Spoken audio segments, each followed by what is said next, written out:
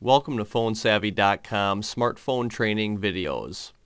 To see more training videos on the LG Spectrum, visit PhoneSavvy.com.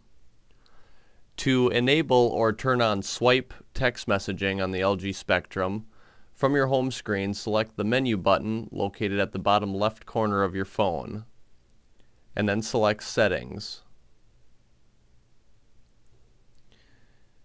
Use your finger to navigate up and down. Scroll down until you find Language and Keyboard. Now we want to select Input Method.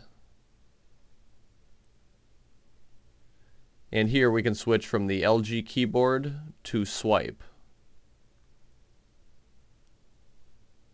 Now that SWYPE is enabled, you can begin using the SWYPE style text messaging.